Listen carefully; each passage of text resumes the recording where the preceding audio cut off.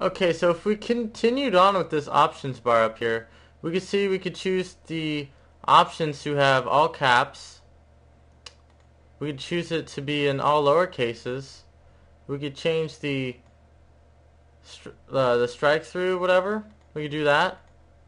We could underline it, and we could put a line right through the letters right there. So we could also combine those and just kind of see what we want with that. Also, we could change the distance between the horizontal letters, as we see there. We could change how we want them to be. We could also change the size of our letters going up and down vertically, as we see right here. So if we wanted it, 50%, we could see this font at 50% getting squished down like the buns going on the patty right there. We could also change this, which will move it up and down, as we see there. This also right here, this will change the font size, horizontally. So let's say we want a more, fat kind of font, we could do that as well. Also, we see this will move it from right to left. Actually, this will give it an angle. Excuse me. Sorry about that. So let's say we want to put 45 degrees on there. It'll angle our font for 45 degrees for us. Okay? So this is the options bar for the type tool.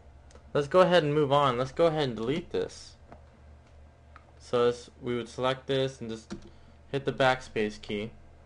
Now let's say we want to type on a path tool. Okay, let's say we wanted to choose this one right here. First off, we would need a path for this selection to be chosen. So let's say we want to make a little interesting path like this.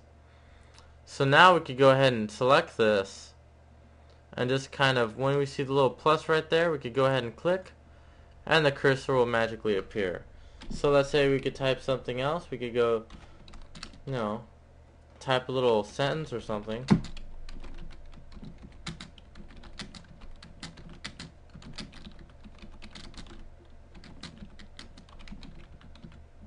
Okay, and as you can see, we have our sentence now, and it is kind of going along this little line for us right there as well. Also, if we select this, notice that we don't, if we selected the text, notice we could do all the changes that we could do to any, standard text. Okay? So this is the way you would use the type on a path tool, and this is concluding up here the type options bar. Okay, so let's go ahead and move on and look at some other tools for us.